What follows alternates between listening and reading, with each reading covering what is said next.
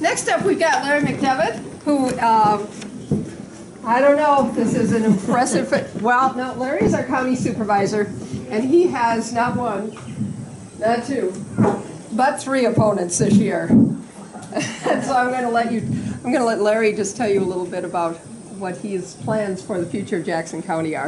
Okay, thank you. Here, hold that. You can put it on your head if you want. There you go. Now can you hear me? Good. Yeah. Hi, I'm Larry McDevitt. Lived in Jackson County most of my life. I was born across the border down by Sugar Creek many years ago. But about 4 years ago, a friend of mine and I were having coffee together, another contractor, and that's what I do as a general contractor. I do stonework, custom woodworking, maquoketa designs is one of my projects. The Decker House front, the woodwork stuff, I've done that. I also have 7 McDonald's restaurants I do work for in 3 states in this area. But a friend says, you know, they're doing some work at the courthouse with the Penrose House, and things were not going well. It was just not working well, and Dave tells me, he says, you know, you should, and Steve Limb is going to retire. And he says, you'd be good at that job. And I'm like, what? I never ever thought about doing anything like this.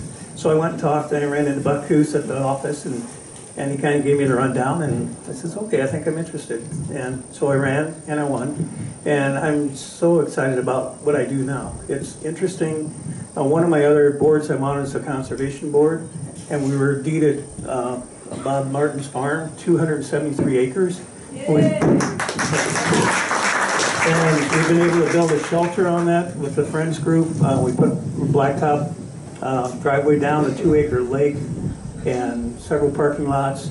And just this spring, we have a phase 2. We want to do like 50 full hookup campsites for RVs and travel trailers and 25 tent camping things, and build 4 cabins, almost like a treehouse type thing, out over the bluffs.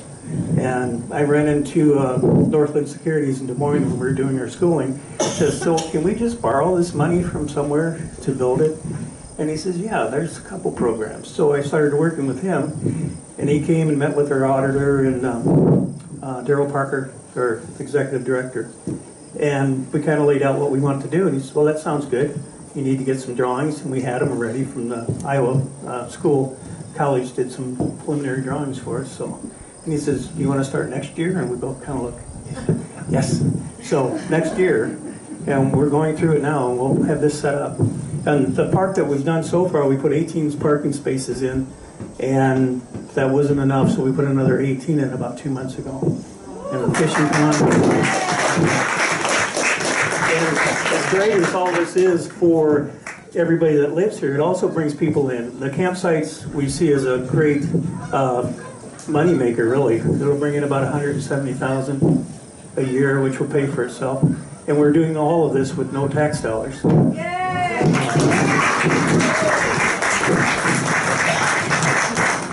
It's just great to see the geese flying through. It's just making a lot of noise. Anyway, this is my first term, and I just enjoy what I'm doing, and I hope I can get another 4 years to continue on and make things come together for our county. And I'm asking for your support, so thank you.